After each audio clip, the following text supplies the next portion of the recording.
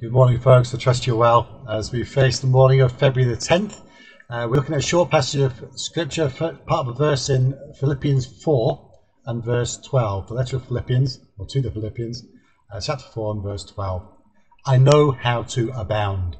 I wonder what Spurgeon makes of what Paul had to say there. There are many who know how to be abased, who have not learned how to abound. When they are set upon the top of a pinnacle, their heads grow dizzy, and they are ready to fall. The Christian far oftener disgraces his profession in prosperity than in adversity. It is a dangerous thing to be prosperous.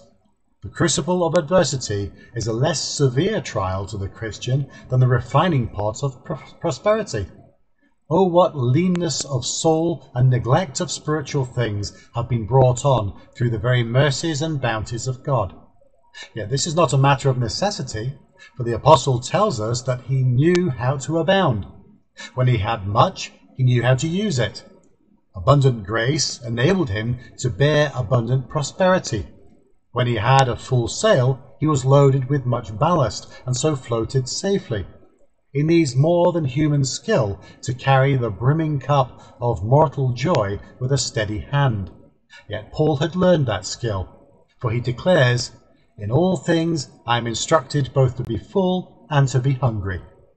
It is a divine lesson to know how to be full, for the Israelites were full once, but while the flesh was yet in their mouth, the wrath of God came upon them.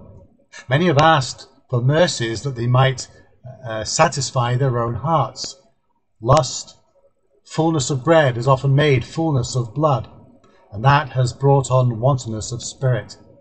When we have much of God's providential mercies, it often happens that we have but little of God's grace and little gratitude for the bounties we have received. We are full and we forget God, satisfied with earth, and we are content to do without heaven.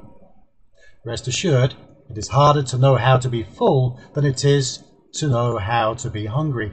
So desperate is the tendency of the human nature to pride and forgetfulness of God. Take care that you ask in your prayers that God would teach you how to be full. Let not the gifts thy love bestows estrange our hearts from thee. Some prosperous words for us to think upon this morning, and hopefully that'll do us good throughout the day. But until the next time, God bless, take care, and bye for now.